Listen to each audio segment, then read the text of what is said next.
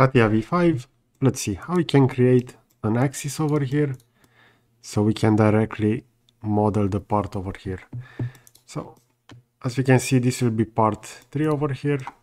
I will go within the product, insert, create a new part. I will not define the origin for that. And afterwards, I will double click on part 2. This will take me to part design.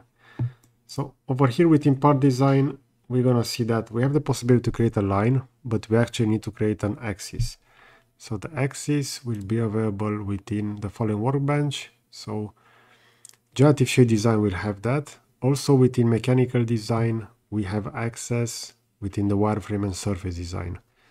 So I will just go within generative shape design because this is one of the most popular one. And we're going to see that underneath the line, we're going to have the possibility to add an axis. We can select the element. In this case will be the cutout over here. We're going to see the axis position over here. And afterwards, we can jump back to part design and we can start working with that. So I can add a new plane. I can position it over here on that axis and I can make it normal over here. If we're going to see for the normal, we're going to have a reference. So for the reference, we will need to create a plane. But in this case, we can also add it to be normal to curve because this is actually the plane that we want. We're going to have the axis. Afterwards, we're going to have the point. In this case, we're going to have the middle. I can just click OK.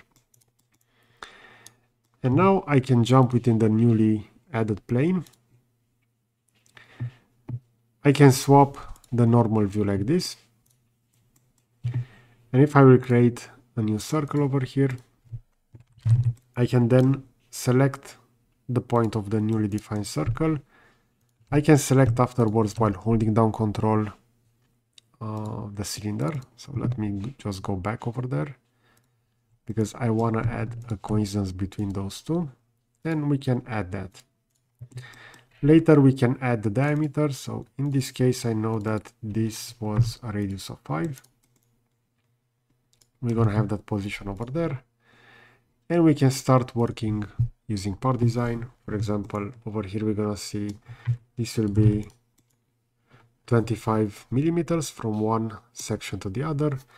And if I want, I will extend this to, for example, 50, and onto the other direction, I will add 25. So this will be even like that. Or I can go over here with 100, and that means over here I should have 75. Okay, so this is how you can easily add axes to existing elements. I decided to make this video because somebody asked me regarding this. So I hope that you find this video useful.